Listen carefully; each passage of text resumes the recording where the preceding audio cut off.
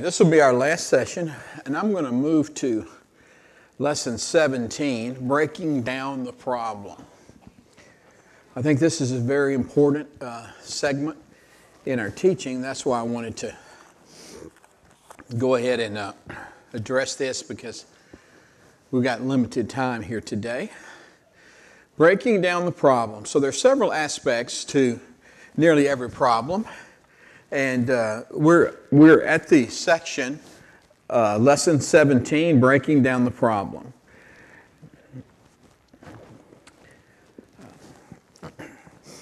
Surface problems usually indicate something beneath the surface is present there that needs to be dealt with. Maybe an attitude or an action, such as relational conflict between family, in-laws, neighbors, co-workers. It might be pornography or substance abuse. Could be explosive fits of anger, sleeplessness, procrastination, physical problems, depression, stealing, physical abuse, cheating, financial mismanagement. And these are just some suggestions that we might consider dealing with this. So these surface causes are often the things that may have triggered the most recent episode. A person who has a fit of anger may have responded to someone cutting him off in traffic, or running him off the road or something like that, or maybe it was bad service at a restaurant.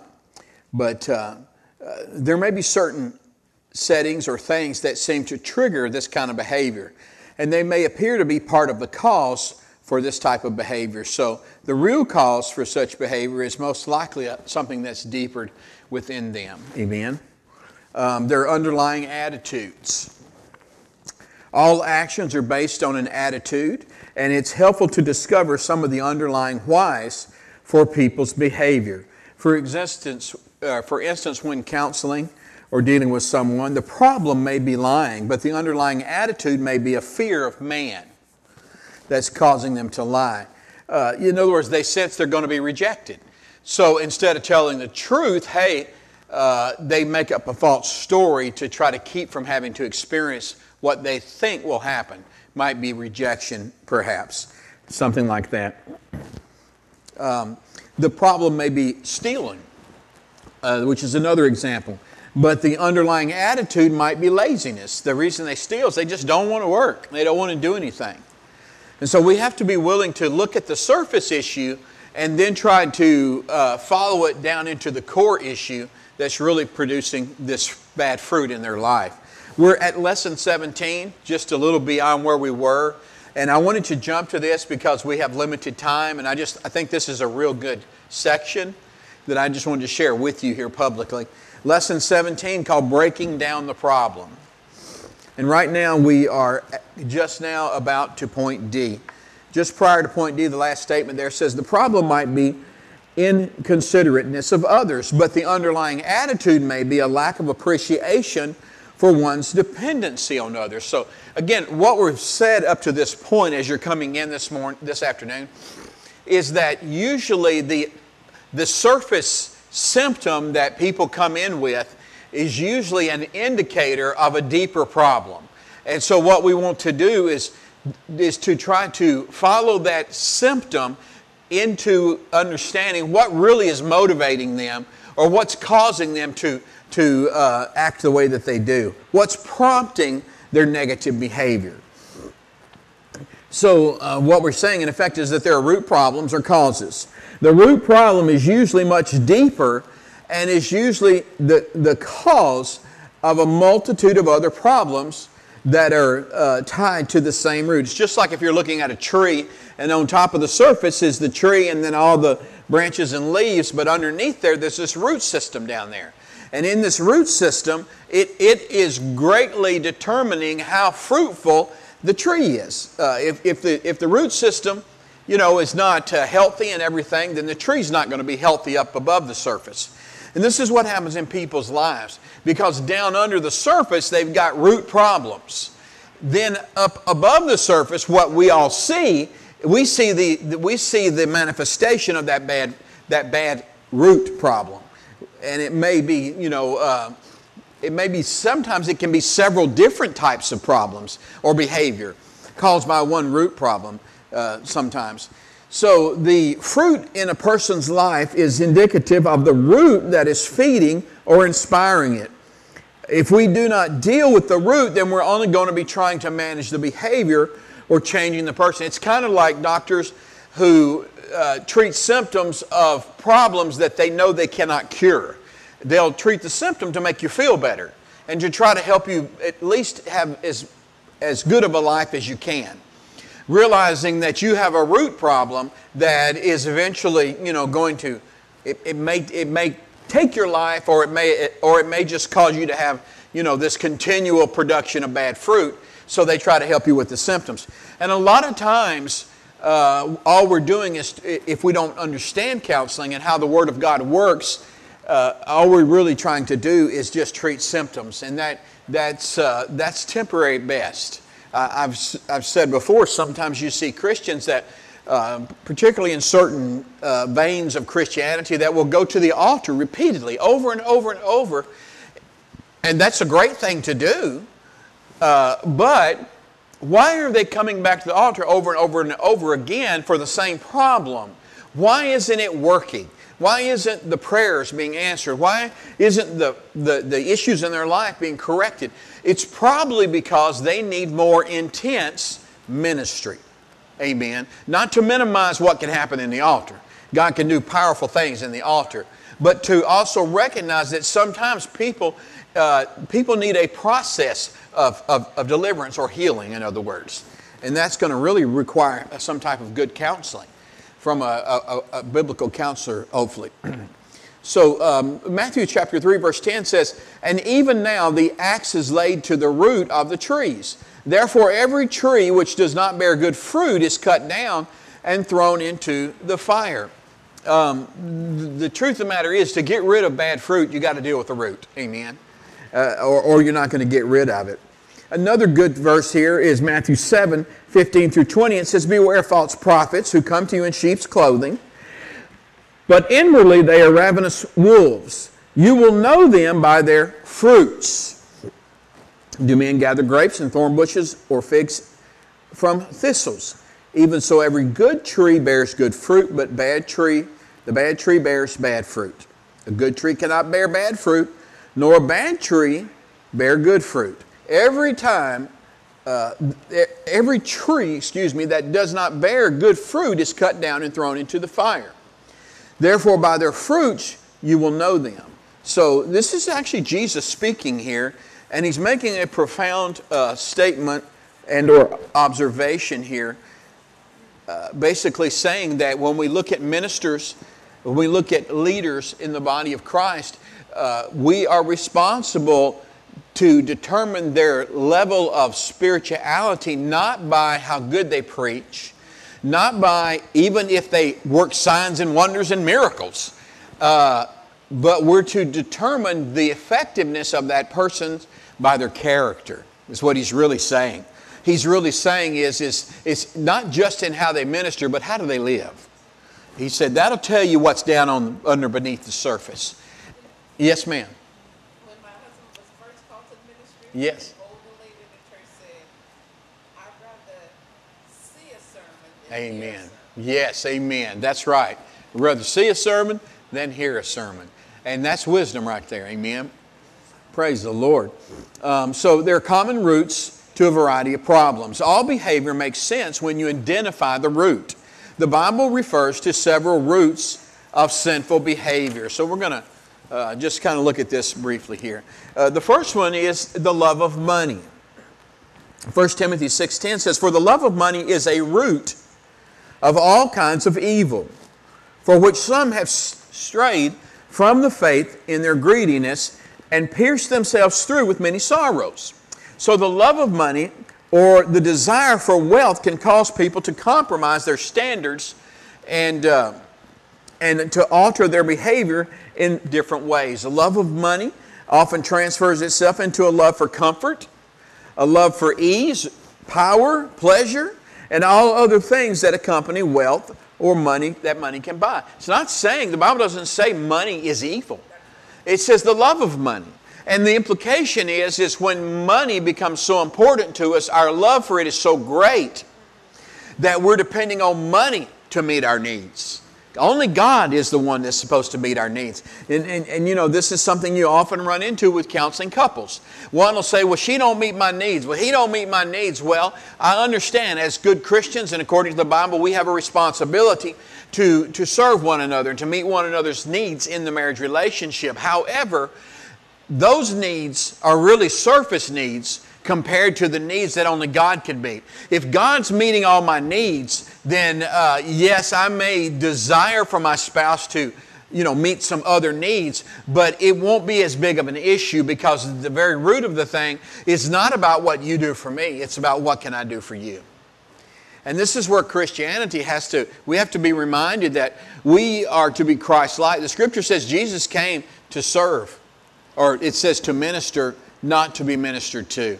And so really, I live and you live for the benefit of other people. But our old flesh wants to say that, hey, you know, if you're going to be in relationship with me, what can you do for me? You know, and so really that's not to be the idea at all. Here's the next one here, the love of self. And this is that one I touched on earlier today. So I'm going to take my time going through this so we'll cover it good. 2 Timothy 3:2 says, but know this, that in the last days perilous times will come. For men will be lovers of themselves. And of course it goes on to say lovers of money, proud, blasphemers, disobedient to parents, unthankful, unholy, unloving, unforgiving, slanderers, without self-control, brutal, despisers of good, traitors, headstrong, haughty, lovers of pleasure rather than lovers of God, and having a form of godliness but denying its power. And from such people, the Bible says, turn away. So this idea of self-love is an issue that pervades nearly everything we do today. The language of self is the subject of many books and materials ranging from self-esteem to self-help to self-awareness to self-image to self-worth to personality identity to personal space and on and on and on. And unfortunately, these heavily permeate Christian books even. Pardon me. So there are those that say that we cannot love others until we properly love ourselves. But this statement itself comes from an attitude of selfishness and the desire to make selfishness sound like it's something spiritual that we all should do. Okay? So in order to come to the conclusion, they use one of the most... something's going on with my sound up here. Let me sit back down. It sounds better when I'm sitting. Maybe it's this. In order to come to that was what it was. So let me stand back up, okay? In order to come to this conclusion, they use one of the most often repeated statements in the Bible. You shall love your neighbor as yourself. And that's the text that a lot of people will use and try to, make a point of about loving self. But actually the conclusion that they draw from this is that you cannot properly love your neighbor unless you properly love yourself. This viewpoint is exemplified in such books as Love Yourself by Walter Trobisch. This is a book that was published by a Christian publisher. One statement that is made in the book is as follows. And this is a quote. It says, it was difficult for her to love others because she did not love herself enough. It is important for us to accept the other one as he is if we have not accepted ourselves as we are. So that's a quote from this book back in 1976. And it's important for us to know that the Bible never teaches this concept. It never teaches us to love ourselves. The solution to any problem that was addressed by Jesus or the apostles was never, you just need to love yourself more.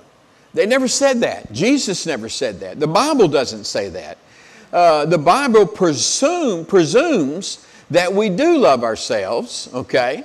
And that because we do, when it says that we are to love our neighbor as ourselves, it means that we are to love our neighbor as we already love ourselves. In other words, it assumes we love ourselves. For example, the Bible never says, the Bible never gives any evidence of God.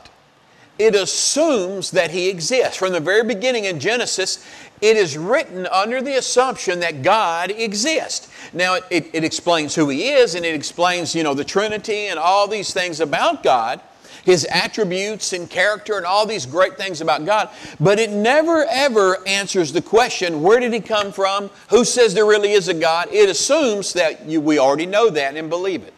And it's the same with love here. There's this assumption that people love themselves because we are born into this world as human beings. And human nature is to always prefer self. Amen? So when it says that we are to love our neighbor as ourselves, it means that we're to love our neighbor as we already love ourselves. And the example given here was, and where some people take this from now, is the scripture we used earlier. But listen to what Paul says about this issue right here. He says, so husbands ought to love their own wives as their own bodies. He who loves his wife loves himself. For no one ever hated his own flesh, but nourishes and cherishes it, just as the Lord does the church. So there's that assumption there that everybody loves themselves, and that's just understood. So when Paul indicated that men were to love their wives as Christ also loved the church, he was speaking of the same love that we are to demonstrate toward our neighbor. The love is characterized by this. It is an unconditional love. Romans 5:6-8 says we can understand someone dying for a person worth dying for. And we can understand how someone good and noble could inspire us to selfless sacrifice. But God put His love on the line for us by offering His Son in sacrificial death while we were of no use whatever to Him. Amen. So that's the love of God. God doesn't say, let me decide if you're worth it. No. He has already predetermined that. Amen. Amen. So Christ's love was not earned or deserved by anything that we did or could potentially do for Him. His love was demonstrated by dying so that we could live. His love was unconditional in the sense that there were no strings attached. He had no ifs attached to His gift of love. He loved us before we ever chose to love Him. Knowing that the majority of people that would be born and live on earth would reject Him, would not return that love. Yet He loved them anyway. Amen. That's the kind of love God has. So it's a volitional love. Deuteronomy 7:7-8 says, the Lord did not set His love on you, nor choose you because you were more in number than any other people. For you were the least of all peoples. But because the Lord loves you and because He would keep the oath which He swore to your fathers, the Lord has brought you out with a mighty hand and redeemed you from the house of bondage, from the hand of Pharaoh, king of Egypt. So it was actually an act of His will. God didn't set standards and say, okay, Israel, you meet the requirements, so therefore I will love you. No, that's not what God did. God chose to love them because He chose to love them. Amen. And do you know that's what we do today? We love who we love because we choose to love them. And we should choose to love everybody. Hallelujah. Amen. But human nature says, I love me so much that if I don't like the way you treat me, I might not love you. You see where we base our decision on? I mean in the flesh. In other words, as Christians, we shouldn't do that. I don't think we do. But that old human temptation says, you treat me right, then I'll treat you right. You love me good, I'll love you good back. Amen. So it was an act of God's will. He chose to set His love on us. It was a calculated and deliberate decision that He made. It was not a decision based on His emotions. It was not based on what we could do for Him. There was nothing about our beauty, our strength, our potential contribution to Him that made Him want us. It was based on the promises made and the covenants given in the past. So, God loves us because He wants to love us, because He chooses to love us. And we can choose to love everybody. That doesn't mean we're going to like the way they treat us or whether they love us back or not. But we can choose to love. What keeps us from loving others is the fact that if we love ourselves more than what we should love ourselves, then we're going to judge them based upon our own evaluation of ourselves. And here's the bad thing about that. We always favor ourselves. It's just the way it is, It's an intense love. Therefore, be imitators of God as dear children and walk in love, as Christ also has loved us and given himself for us, an offering and a sacrifice to God for a sweet-smelling aroma. An intense love is a love that gives itself and puts forth a strong effort. The truth is that you get out of a relationship what you put in the relationship. An intense love is ardent, strained, exerted to a high degree, unremitting, excessive, fervent, deep, and very strong. Think about it. And everybody really understands this. We just like to pretend like we don't. But you watch a young boy and a young girl who start getting interested in each other. And the more in love they become with one another, the more they work at it. Boy, I'm going to tell you what. It's like, we pretend to be somebody we're not.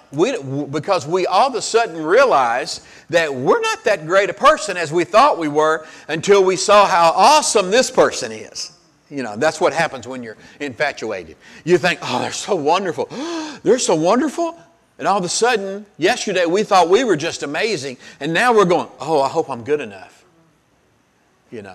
And so what do? We have this temptation to start pretending to be something we're not.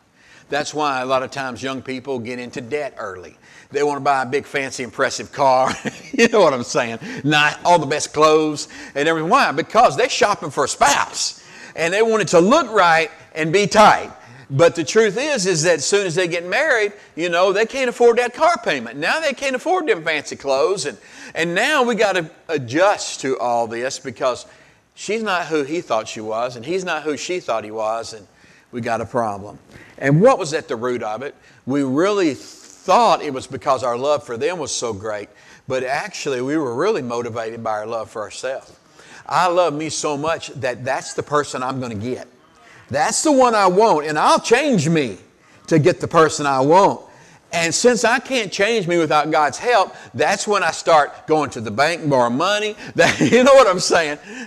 It's the funniest thing, but it is what it is. We see this in our society.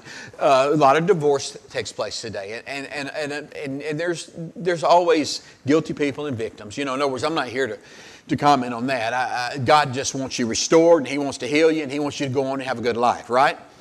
And all that. But notice what happens a lot of times. Sometimes you can see when there's problems in a marriage because you'll see one or the other of the spouses, not just the obvious things like spending more time away from home and things like that, but they start working out. They go on a diet. They'll comb their hair different or something. Y'all know what I'm talking about. Changes start transpiring that triggers and says, hey, what's going on here? Not that those are not good things to do. That's not what I'm saying. It's just that they start changing because they want something else in life than what they've had. And what do? We love ourselves so much, we'll make sacrifices to get what we want that we wouldn't make that would have possibly saved that marriage. If I'd be as nice to my wife as I am to my mistress, hello? I wouldn't be complaining about my wife ain't making me happy. It's true. So at the root of it, what's the problem? The root of it is we love ourselves. And that love for ourselves is like drugs or alcohol. We get high on ourselves to the point till we start believing I can have what I want. And since I think this is not what I want, how many people get a divorce and then want to come back? That happens to quite a bit. If you're a counselor, you know that.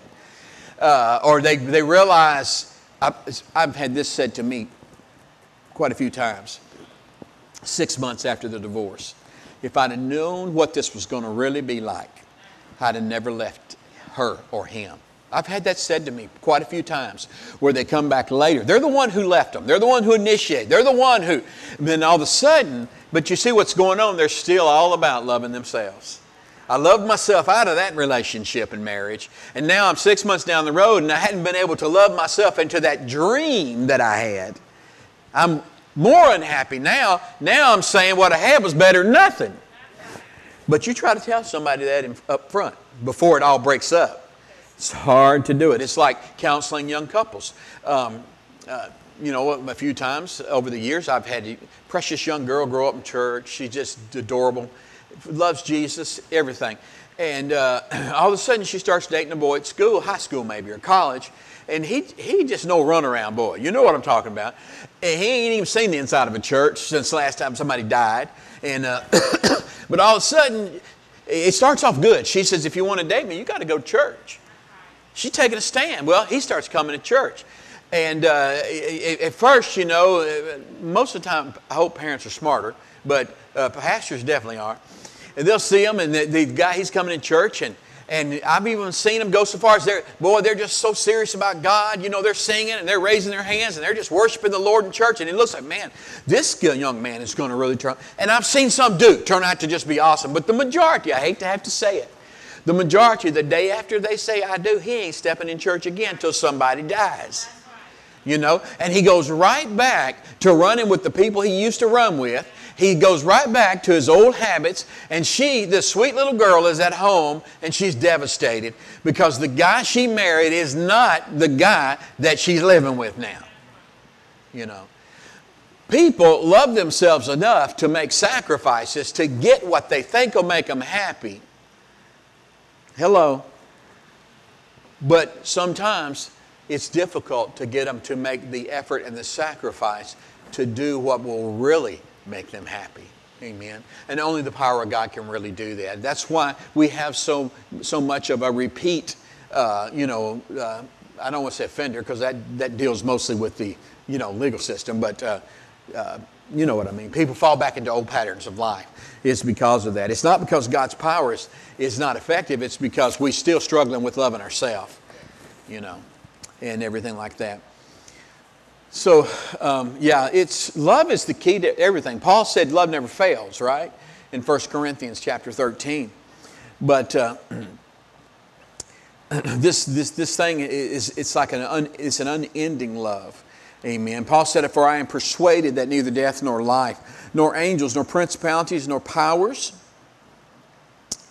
nor things present, nor things to come, nor height, nor depth, nor any other created thing shall be able to separate us from the love of God, which is in Christ Jesus. This is the love God has for us. God's love is unceasing. God won't give up on you. Basically, you have to give up on Him and resist Him. Because God He just won't let go. There's this song, and I'm sure that y'all have at least heard it on the radio maybe. And we sing it in our church here sometimes on Sunday. And it talks about it says in there, it's talking about God's reckless love. And boy, that upsets me every time they sing that, to the point to where I told Laurie, I said, let's change that. And so they changed it to God's precious love. And the reason is because theologically it's wrong. God's love has never been reckless. God don't do anything recklessly. God is not emotionally out of control. God is not just, flipped over, heels over head about anything. God is so wise and He is so balanced. And God's love is not reckless. It is strategic. It is specific. It is deliberate love. God says, I've got you in my target and I'm going to get you. I'm going to win you. Amen. God's love is precious. God's love is deliberate. Amen. It is not reckless. And then there's another song, and they're beautiful songs. Don't get me wrong. It bothers me when little points of theology are way off base. Another one talks about it's talking about worship song, and it talks about he kisses me with a sloppy wet kiss. Y'all know that song? You've heard it on the radio. A sloppy wet kiss. Come on, That sounds so juvenile, doesn't it? It sounds like something teenagers in the back of the car doing that they shouldn't be doing. And that's not God at all. God is not some little starry-eyed teenage 16-year-old who just fell in love for the 5th time this week. That's not it at all. God's love is so incredible and so powerful. It is a committed love. It's not based on emotions. Even when you don't kiss God back, let's just use their terminology, God still, it loves you in ways you cannot imagine. Amen. Oh, I love the Lord. He's so good. Amen. To know God's love, it takes a humble position in life. We've got to be willing to understand this kind of love means dying to self on a daily basis. When God asks us to do anything, He never asks us for His benefit only.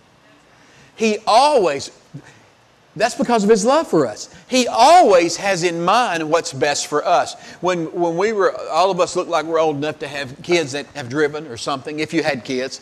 And for all of us, kids want to start driving when they're 14, no.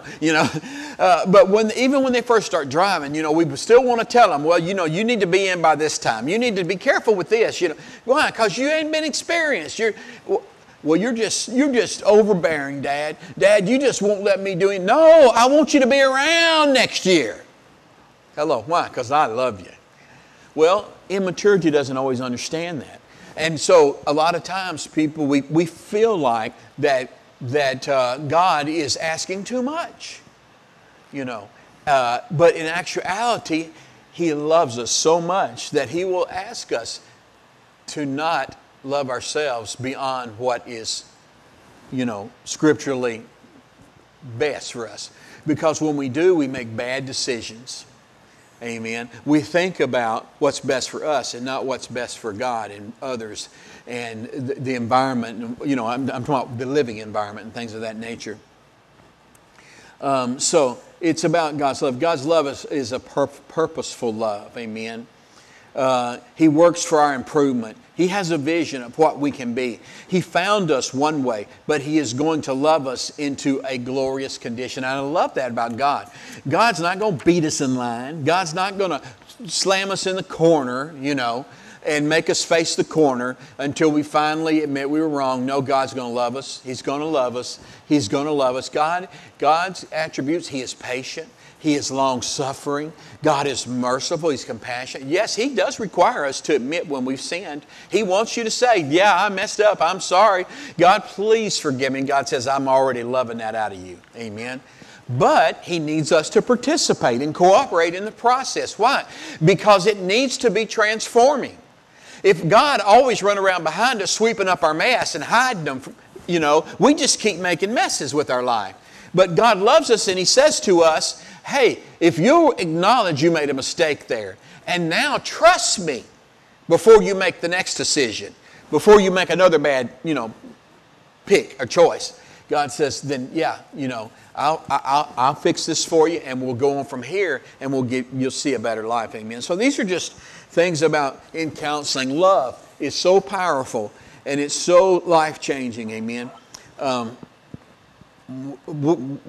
We don't have a very big church here. We've got 25 people probably on Sunday mornings, but because we're only 3 years old, but we had twice as many people, and we dwindled back down, people moving to other parts of the Metroplex or out of the country. But what I'm trying to say is that over the 3 years, we're down to about 25 right now, but we have the most phenomenal time together on Sundays at noon. We meet at 12, and some of our people actually go to church somewhere else and then come over. But we just kind of have a philosophy that the church is supposed to be a place of freedom and love and acceptance. And so we come in, and you can tell with me, I don't mind talking, but I only preach about once a month. And the people in the congregation take turns coming up and speaking, and some of them are teachers, and some are preachers, and some are just exhorters. We take turns who's going to do the offering, who's going to do the worship, and we have the most wonderful time. And then what we do that's kind of weird? But because we love the Lord and we just love being together, after church is over, I'd say 80 or 90% will sit and we discuss, whoever spoke, we discuss what they talked about. And it's the most exciting time. It's weird, I know, because I've never had church like this before. But it's like, we're kind of like, people are tired of that other stuff. And we just got a new couple that just started coming. They've been here about a month now. And they left a wonderful church. Matter of fact, it's It's a great church. And they came over and they joined our church, and we don't even have a membership. We just say, if you come, you're part of us. And, and when you come, you're part of us. In other words, we don't try to put bondage on people. So they said, the first Sunday we came in here, we said there was so much freedom, we almost didn't know what to do. Well, I'm not trying to brag on our church. What I'm trying to say is that I believe this is what people are hungry for, because people are tired of being people are tired of religion trying to shove them into a mold that says, if you're going to be with us, you got to look like this. And then down on the other side of the street says, if you're going to be with us, you got to look like this. To the point we spiritualize the mold. The mold becomes more important than the goal, which is being like Jesus. And so we almost come across as though you're spiritual when you are like us. Ain't nobody wants to be like me, and nobody wants to be like you. You understand what I'm saying? We want to be unique as God created us. Yes, we want to have the freedom, the blessing that God's kingdom offers to us, but we just want to be who Jesus created us to be. And there's so much freedom and liberty in that, but it's hard to find. It's hard to find. Well, I shared that with you to say that if you approach counseling that way, the Holy Spirit is already the real counselor. And when you give people liberty to change the things that are stopping their progress, the things that are causing them to fall and stumble, you give them liberty to change, it's really what they came looking for anyway. But it's just that so many times in the past, we have tried to package it in ways that they just couldn't grasp. I want Jesus, but I don't want all that other mess you got attached to him. You know what I'm saying? I remember back in the 60s, some of you may be old enough to remember this. I was a child, I was one in 1960. So in the 60s, I was a child. 70s was my teen years, okay? But I remember in the 60s and in the 70s, that's when we had all the hippies, We had the long hairs and the afros, and y'all know all that stuff. Remember all that? Believe it or not, I had an afro. But I did. My wife can show you pictures. Even when we got married, I still have one. My hair used to be more wavy. And so because it was wavy, but it wasn't enough, I'd get me a big old perm and let it grow and it'd get real big. And by the end of summer, it'd part and hanging like this. Anyway, my kids just laugh at me when they see that. But anyway, getting back to the point here of the story. We had masses of people saved on the beaches of California and all over the world, but really in the United States. And they called it the Jesus Freaks. You remember that? And of course now they label it the Jesus Movement that happened in the 60s. But thousands of young people, hippies and, the whole thing, have been in the drug culture, get saved, get set free. But the churches everywhere said, you can't come in here. All across America, the churches are praying for souls, and when they try to come in their church, they go, if you're going to come in here with that long hair, don't come back next week. If you're going to come in here with them hippie sandals on, don't you come back next week. You can't be wearing no faded blue jeans in here. I mean, this is the way it was back then. Some of y'all know what I'm talking about. And literally, those people were pushed back out of the church. But here's the funny thing. You do a little bit of research and you'll find out that some of the biggest churches in America today are pastored by former Jesus freaks that got saved in the 60s or early 70s. Isn't that crazy? Because they encountered Christ in an environment that was accepting of them like they were, loving them, not criticizing and judging the things that didn't matter. Jesus don't care how long your hair is. You know what I mean? He really don't. But you couldn't convince the traditional church during that time. Today, I think we're beyond that. But these were issues that had to be dealt with. Now, obviously, I'm not talking about someone coming in here half naked. That's not what I'm talking about. You know what I'm talking about. And so we're growing as a church and as a body, but we've got, I'm falling off myself here, we've got to focus on letting people be who they are, and then presenting to them the love of Christ in a way that they can take it and that it can help them to begin a life journey that's unique to them and the Lord. Amen. And what's so unique about it is the most unlikely people we were talking about in the 60s are now today some of the senior leaders in some phenomenal churches in America. The people that were rejected, the people who the church said, no, you can't come in here. I don't care if you say you got saved. I don't care if you got baptized. You can't come in here until you get in our box.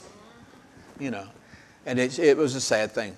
But anyway, we're learning from it, aren't we? Praise God. Christ's love always works for our improvement. And God's love is a unique kind of love. The Greek word, of course, we know is agape. And it's the kind of love, agape love, sometimes we define it as the God kind of love, okay, which really doesn't tell you a whole lot unless you understand God's love. But what it is, it's an unconditional love. It just says, I love you. And I just want to see you get better. Not man's standards of better, but biblical standards of better. Amen. Which deals with character. It deals with the condition of the heart. Amen. It deals with growing spiritually and maturing spiritually anyway. So I'm going to move from that because there's a lot more in this. The Bible teaches us that there are many things that we can look at and we can understand about the love of God. But in order to really grasp the love of God, we've got to evaluate our love for ourselves.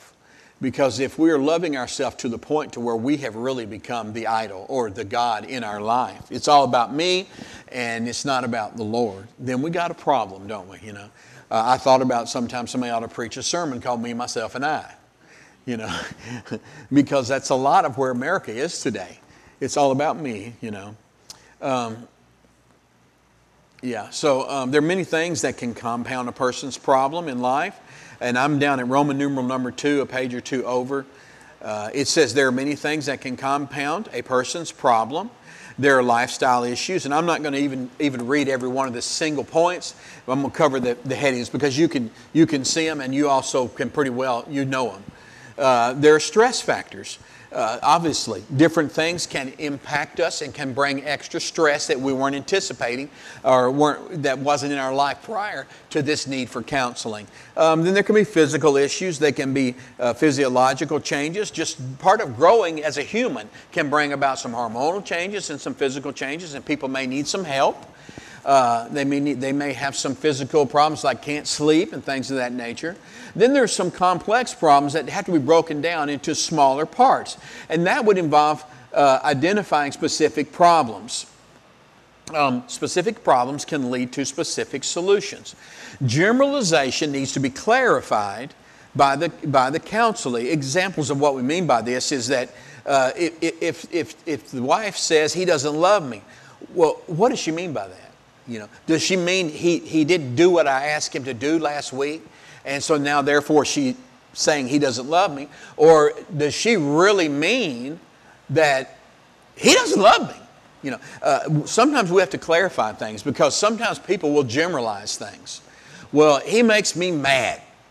Okay, is that like 24 hours a day, 7 days a week, or is there one issue that we need to talk about? These are just some things that have to be considered. And so there's several other examples there. Then you come over here and we give you the sins of the last days according to 2 Timothy 3, 1 through 5. And we actually read that verse just a little bit ago. And so that's broken down for you here. And it is amazing how, if you will, when you have time, just read through it. It is amazing how it just describes our world today. And this is why people have so many problems and so many emotional issues, is because, number one, they're stuck on themselves. They're not in the right relationship that they need to be with and in the right have the right set of priorities as God has designed and desired. Number two, if that shouldn't be number one, those two are fighting for each other. So, it's going to produce that kind of fruit. And we got to deal with the root of the problem. Symptoms will lead us to understand what the fruit is. It's kind of like when I see a tree and it's got green leaves, I may say, I don't know if that's an apple tree or a peach tree, but give me some time. And the more I spend time with this tree, I'm going to see either a fuzzy pink peach or a pretty red shiny apple, and I'm going to say, okay, that gives me an idea of what's going on underneath the ground. Okay. There's been some things sown that have produced a root system that is able of sustaining this tree, and now I can identify it by the fruit it's producing.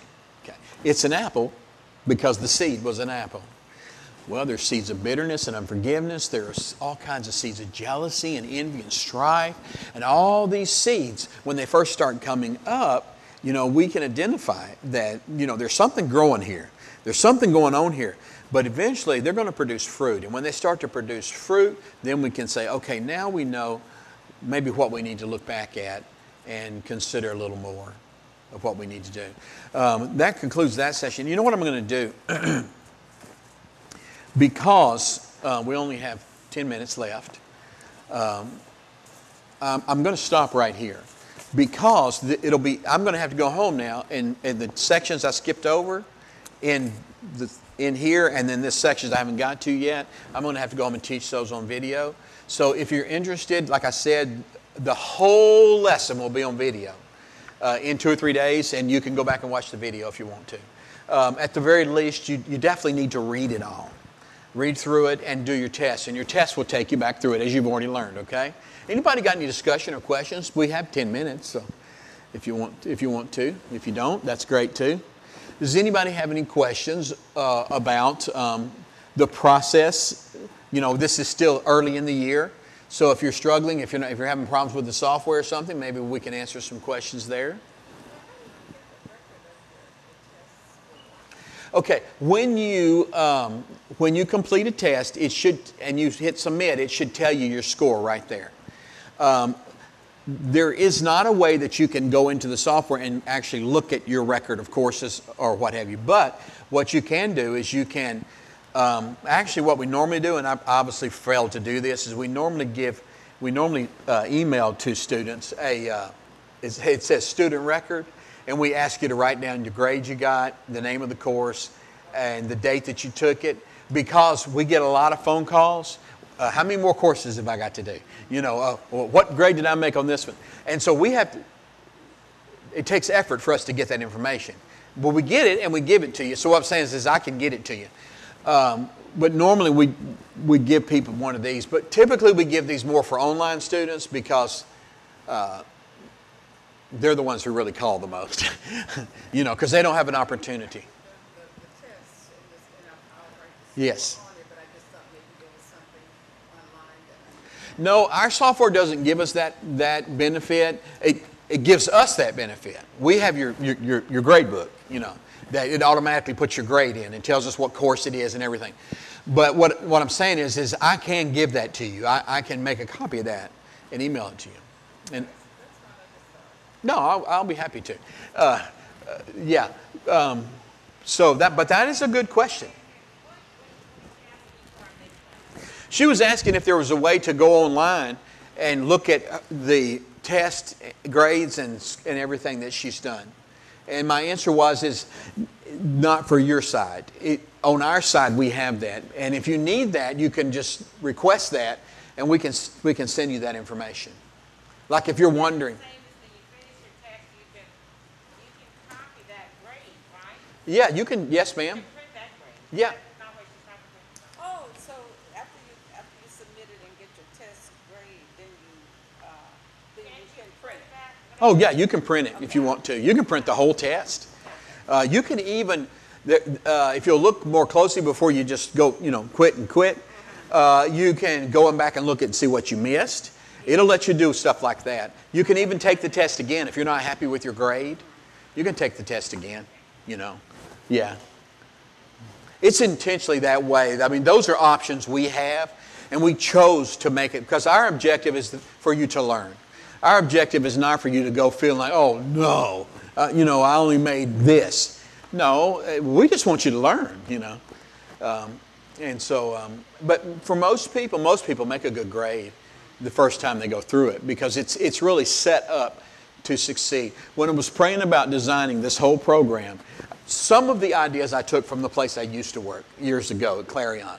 But that place never was online. That was before, And so everything we did was through the post office. People had to mail in their tests. We had to mail you.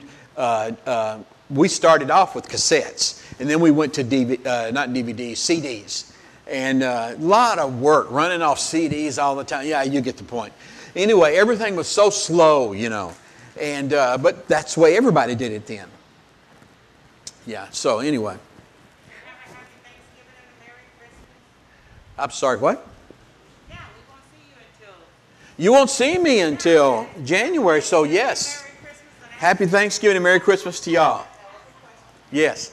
When you're talking about the marriage counseling, Yes, ma'am.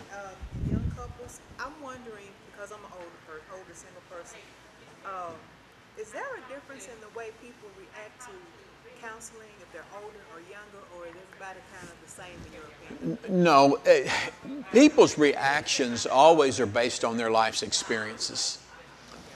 People who are older are, it's not in any way to be, well, I think you understand what I mean. They've just lived longer and they know more. You know, and so their questions are different. Their experiences, their own growing and learning have taught them a lot. And so when they come for counseling, I personally think the older a person is when they come for counseling, and especially Christian people, the more benefit they get, because they've already got a lot of wisdom and life experience.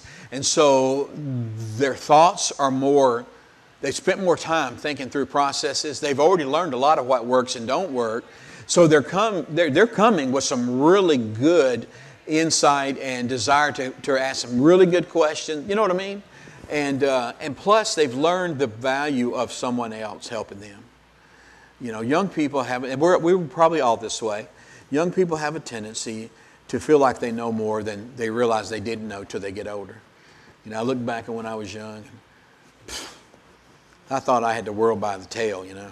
But I didn't realize it had me by the neck. But and it was hard to talk to me, you know. I'm just being honest. It was hard to tell me anything because I already knew everything. Bless God, you know.